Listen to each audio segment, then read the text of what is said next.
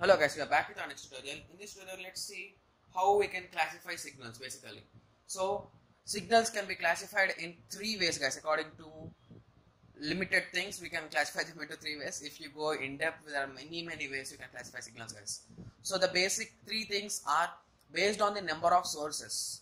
Yep, if there are n number of sources, it's going to be a stronger signal in between those many sources. If it is a single source, it's going to be a weak signal, something like that.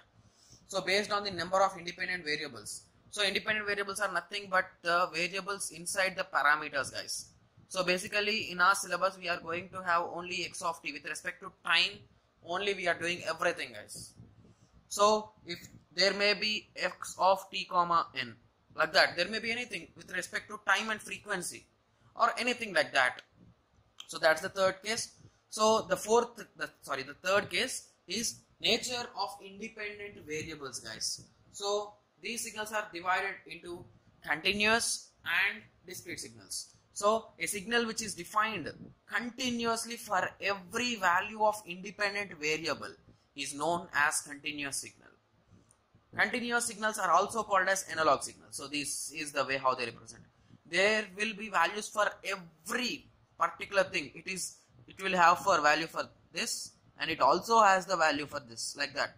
Every minute things will have values. So similarly, when we come to discrete signals, a signal which is defined for discrete intervals of independent variables, which is nothing but only for integers. For 1 you will be having a value, for 2 you will be having a value, 3, 4, 5, 6 like that, for every particular limit of 1, a particular integers. So continuous signals are denoted by t and discrete signals are denoted by n. This is the most important thing guys. You need to remember this, whatever it may be. You need to remember this guys. It's really important. Okay, so in next tutorial we'll be going to see how we can represent these signals. Okay, let's meet in the next tutorial. Thank you. Thanks for watching.